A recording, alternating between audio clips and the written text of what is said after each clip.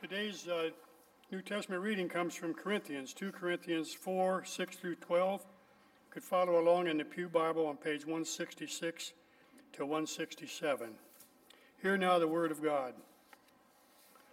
Yet among the mature we do speak wisdom, although it is not a wisdom of this age or of the rulers of this age, who are doomed to perish.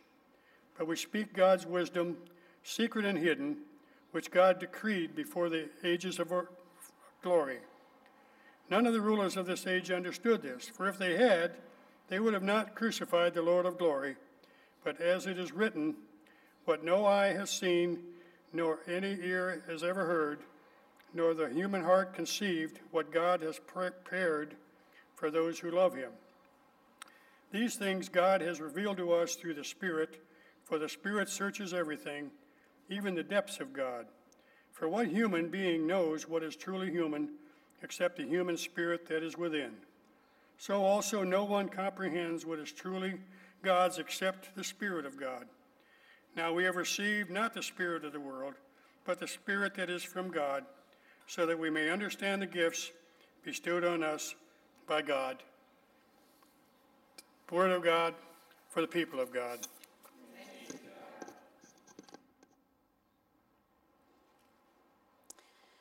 The Old Testament reading this morning comes from 1 Samuel chapter 3, and in the bulletin it says until verse 10, but we all look like we're in pretty good health this morning, so we're going to go ahead and just read the entire chapter. Now the boy Samuel was ministering to the Lord under Eli. The word of the Lord was rare in those days. Visions were not widespread. At that time, Eli, whose eyesight had begun to grow dim so that he could not see, was lying down in his room.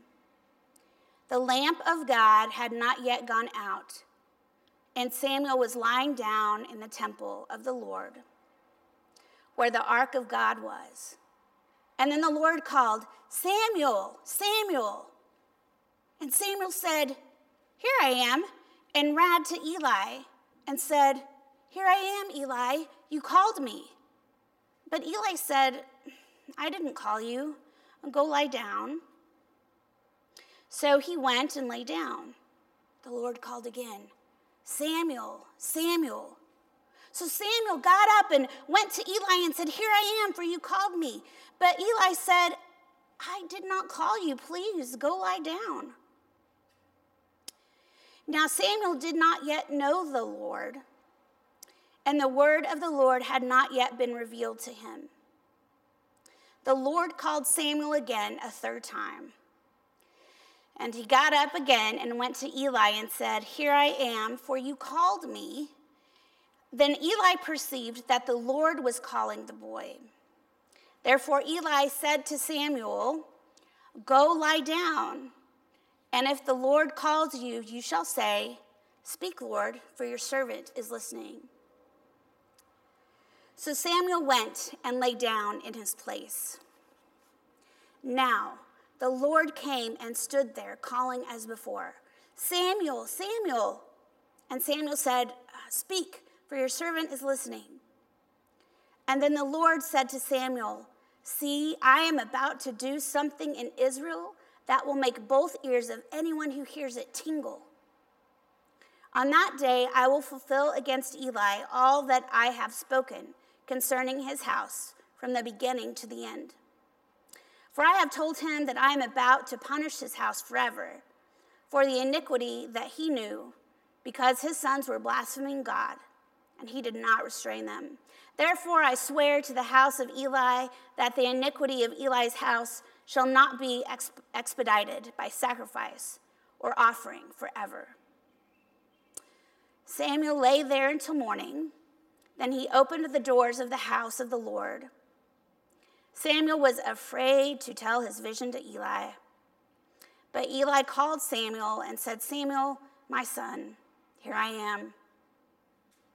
Eli said, "What was it that he told you? Don't hide it from me. May God do so to you and more also if you hide anything from me of all that he told you." So Samuel told him everything and hid nothing from him. Then he said, "It is the Lord. Let him do what seems good to God." As Samuel grew up, the Lord was with him and let none of his words fall to the ground. And all Israel knew that Samuel was a trustworthy prophet of the Lord. The Lord continued to appear at Shiloh, for the Lord revealed God's self to Samuel at Shiloh by the word of the Lord. And the word of Samuel came to all of Israel. Please pray with me.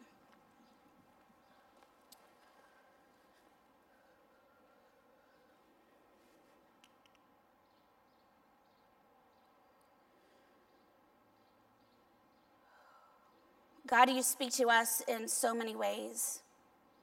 We pray now that you silence every voice within us but your own and startle us with your truth. Amen. Has anyone heard this story before about Samuel? No one? Cheryl's so good. She's like, yeah, no one else. I play Words with Friends, so we should talk about that later. I can't get it right on my phone. Right, lots of times. So, and if you haven't heard it before, that's okay too. As a person who's gone through the call process to become a minister and all those things, this passage is used a lot when people are ordained or when they go through the candidacy process and they hit certain points. This scripture comes up to point to a call of God because this is a very good story for that. That makes it very plain. But I want to look at a little closer the relationship between Samuel and Eli. Now, does anybody know how Samuel ended up living in the temple? Does anyone know? Sort of, yeah. So we can't really talk about Samuel without talking about his mama, right? So Hannah was Samuel's mother. And she had prayed for years and years and years to have a baby. And if any one of you have ever dealt with infertility or any kind of loss dealing with children, you know how hard that can be. And then she became pregnant. And she told God, if everything goes well, which is my own paraphrase, I will give this baby to you, to serve you. So she really did offer up her firstborn child to the church. So she has baby Samuel, and she takes baby Samuel to the temple. She takes him to the priest, whose name was Eli, and gives the baby to Eli.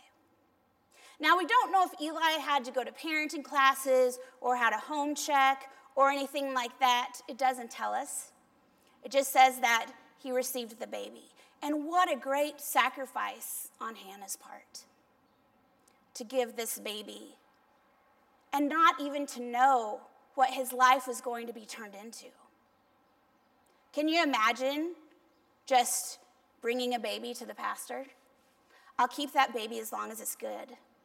As soon as it needs its diaper changed, I'm probably going to hand it back. Allison, if you're watching, I will change Sam's diaper anytime. So then this priest has this baby. And they're in this temple. And in those days, they believed that God lived where? Do you know? Yes, in the temple, in a very specific place in the temple.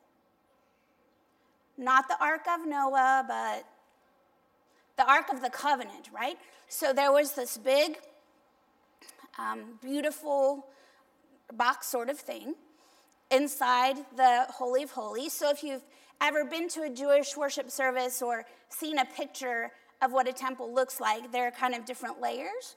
And then there's this one area where only the priest can go back into. And that's where, at this time, that's where they believed God resided, was in this Holy of Holies. And so Samuel's job was to sleep right there. So he slept right by the ark. And Eli actually slept right by the door of the temple. So it provided some protection for Samuel, but he slept right by the door of the temple. And it also tells us that that Samuel He hadn't been to confirmation class yet. He didn't know God. I mean, he was serving God under Eli, but Samuel had not had any personal encounter with God. But God reached out to Samuel before Samuel could reach out to God. And one of the ways that we see that in our tradition that I love so much is when we baptize a young child that can't even speak yet and demonstrate that love of God that is so encompassing. There's no need for us to even say a word, and God is right there all over us. And I love what we say about baptism, which is that it is a visible sign of the invisible grace that we have received. So Samuel has grown, and he is sleeping by the Ark of the Covenant. And it says that the lamp has not gone out, which is good because that's a sign of God's Spirit. So that would be treacherous if that happened. And it also tells us that Eli had gotten older because his eyes had grown dim, couldn't see very well anymore. And so Samuel is asleep, right? Sleeping. So is Eli. And I may be projecting some things onto Eli that Eli might say, no, that's not true. I didn't feel that way. But Eli's not here, is he? So he was sleeping by the door of the temple. And Samuel hears his name being called. Well, there's only the two of them, so who else is going to call his name, right? Because if anybody else did and there's only two of you, that gets real creepy real fast. So Samuel gets up, he goes to Eli, he's like, yes, Eli, here I am. And Eli says, this is where I'm projecting onto Eli, and Eli says, will you please go back to bed? You've already had a drink of water. I've read you that story 5 times. You don't need more socks. Like, whatever that is. But Eli says, go back to bed. It wasn't me. And then it happens again and again. And Eli says, please go to sleep. I'm tired. I'm older now. I need more rest, Samuel. But then Eli realizes what's going on. And then when Samuel comes to him again, Eli says, okay, I figured it out. It's God. Go back to bed. And when God calls you again, you say, I'm your servant and I'm listening. Now, if I were Samuel and I'd never met this God, I'd be a little nervous. My whole life has been spent in the temple. And so I haven't seen a lot of other people. My life has been very different than other people because I've been in the temple. It doesn't say Samuel was nervous at all. I'd be a little nervous. I also have a friend who says when a child is baptized and they cry, that is perhaps the most perfect response to being called into Christian community, are some tears. Tears of joy and tears of, oh my goodness, what's just happened to me? So Samuel hears God's voice. And he says, here I am, God. But then God proceeds to tell Samuel some not good news. So you've never met God. Your mentor has just told you to go lay down and respond, okay?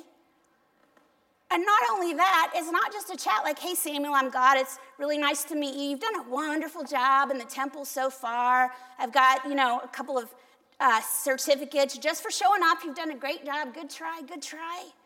No, that's not what God says. God says, Samuel,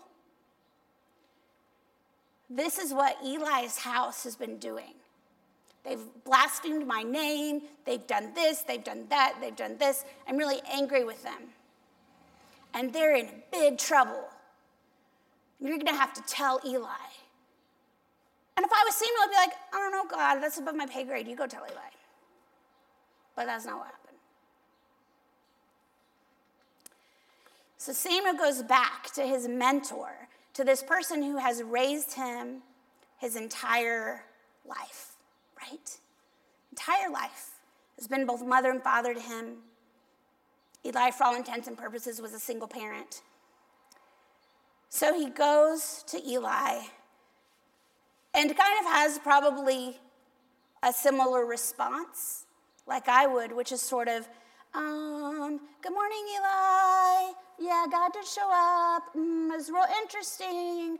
Anyway, it's sunny outside. Do you want to go play? And then Eli says, Samuel, you really should tell me what God said. And if I was Samuel, I'd be like, no, don't worry about it. You're getting older anyway. You may not, whatever. You may not really care about it. It's not such a big deal. But that's out of Samuel's own anxiety, or it would be out of my own anxiety instead of what God was calling me to do. But how awful, your first call is to go give somebody like really bad news, like, oh, God's so mad at you and says he's gonna be mad forever. I'm looking at the lovely shining faces of the deacons who would never do something like that, like ever. And so then Eli says, look, you better do it, because if you don't, then I'm going to pray that God does just as much and maybe worse to you than to me. All right then. Eli's getting a little salty. Fine, if I'm Samuel, I'll tell you what God said.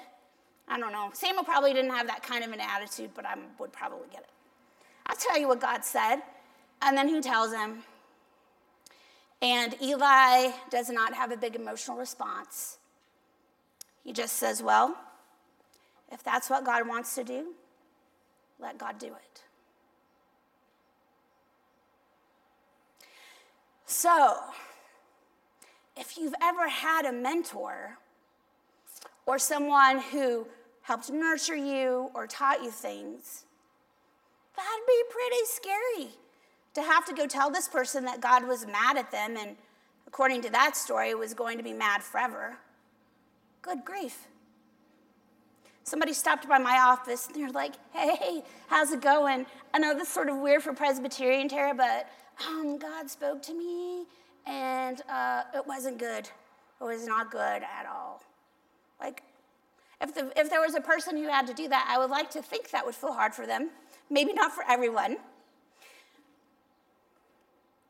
So Samuel has to go to this person who's protected him his entire life and give him some awful news out of obedience to God. Have any of you ever had a mentor or someone who was significant in your life? Yeah. Did anybody see the sermon in the royal wedding that the Episcopal pastor preached? Oh, thank you, Jesus. Was that not the best ever? Woo! And I wasn't going to mention it because I preached on that passage a few weeks ago, and I thought, oh, I hope they don't remember that because I did not preach like that.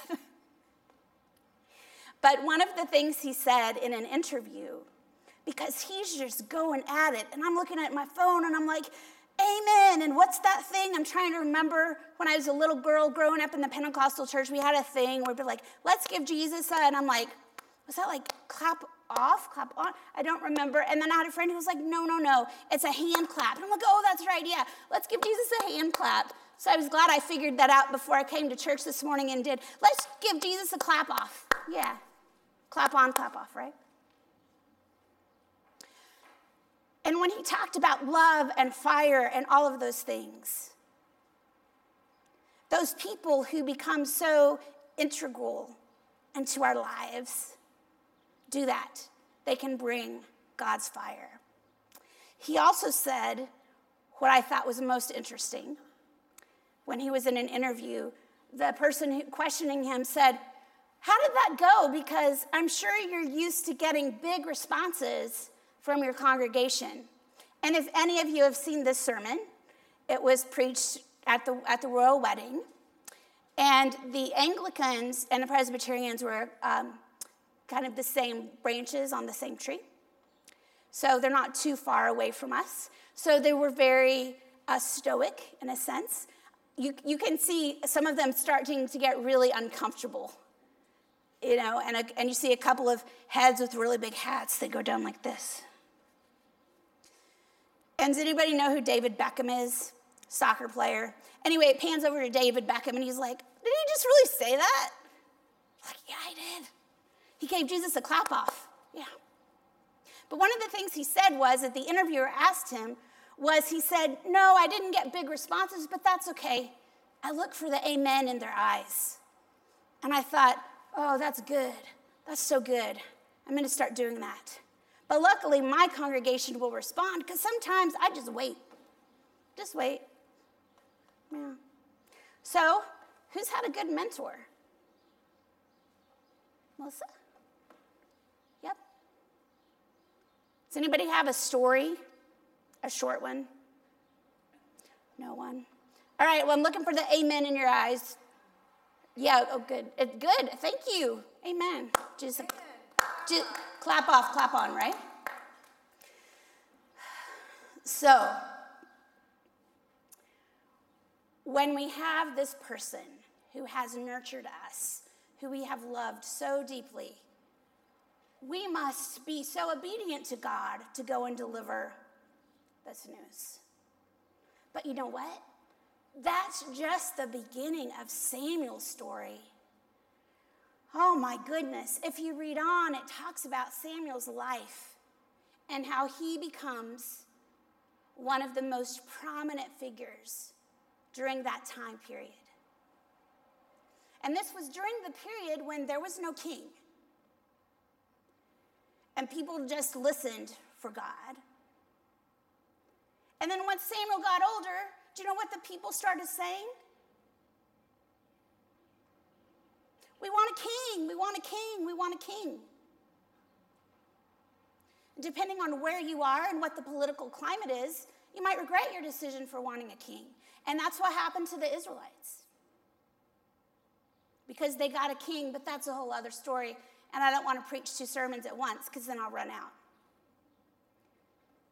So Samuel grows into this prophet and judge and military leader for God. But his first step was to deliver some news that wasn't happy to the person who had raised him. And Eli had nurtured Samuel to listen for God's voice. Even in that short amount of time, that one night, Eli says to Samuel, it's God. Go back and listen. And I know for me, without those faithful people who have spoken into my life or continue to do it, I wouldn't be who I am. I'm really fortunate that I have several people who I can call when I need to hash things out with. And I have one in particular who is so good about listening no matter what it is. He'll listen. And if I'm telling him about something that went horribly, because I don't know, some of you may have this as well. I have a strong inner critic, I found out when we did psychological testing to prepare for ordination, which just is a little fun word to say, like I'm really good at beating myself up. So if something's gone wrong or I've missed something, I can be much harder on myself than anybody else can. And I'll do it real quick too, unless I keep it in check.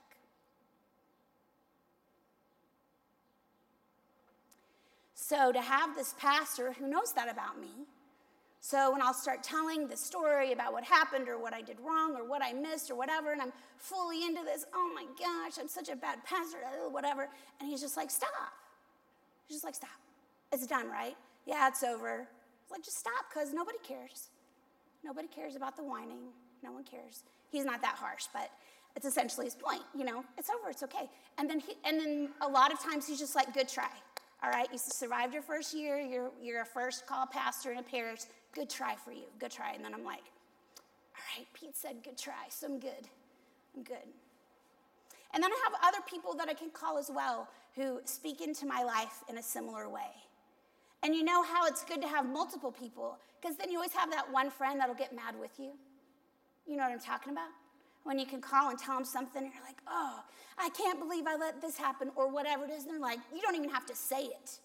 You can just be like, blah, blah, blah, blah, blah, blah. And they can tell from the tone of your voice, and they'll be like, oh, yeah, blah, blah, blah, blah, blah. Right back at you. I'll get mad with you. And those folks are really important to have. And when we don't have those folks in our lives, we can start feeling really lonely. I know I can. And so what an amazing gift it was that Hannah gave, and what an amazing gift Samuel's life was to the rest of Israel. So for those people in your life who have nurtured you, if you're able to this week, give them a call or whatever, a note, email, whatever, smoke signal. Just, I'm thinking of you. Thanks for the times I'll just say it for myself, stuck with me when I was a really naive seminary graduate, and Pete, this pastor, would say to me, okay, when you go into ministry, you're going to have some times when A, B, and C happens. And when these things happen, here's what you do. And I'd be like, okay, that may be your experience, but there's a lot of differences between us, and no one would ever do that or do that or do that. That must be just all about you. Can't imagine that. You'd have to deal with your own stuff. I didn't say that out loud. I'd just be like, okay, sure, yeah. But guess what? He's right. And I had to send him an email at one point that just said, you were right about everything. And that was all I could write. So I had to bite my tongue. So I was like, oh, it's true. He was right about, pretty much all of it. And there was one time when I called him and I said, here's what's happening. And then he said, okay. He said, I'm going to tell you some things and you tell me if they're right. So he went down this list of things. And I said, yeah, that's right. Actually, all those things are right. How'd you know? And he goes, because I've been doing this for 30 years. So, mentors are a gift. And being a mentor is a privilege. Has anybody mentored anyone before? We can mentor people unofficially all the time. Yeah, Lori's my mentor. She could tell you things, but don't ask her because she won't tell you. She's like a lockbox. That's why I love her.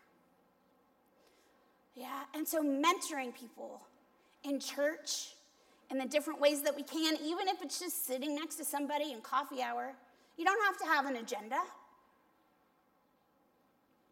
You just sit next to somebody. And if you have a really bad message from God to share with them, I'll leave that between the two of you. And you can do that. But what a great gift Hannah gave. And what a great gift to Samuel that he had Eli.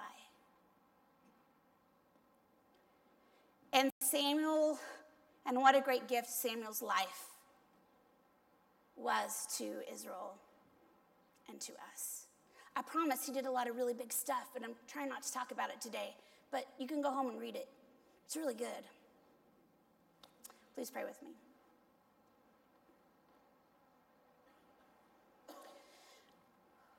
Gracious God, who nurtures us, who keeps us safe, who guides us. Help us be reminded as we go from this place the times when people have done that for us and the times when we've done that for others. In your name we pray, amen.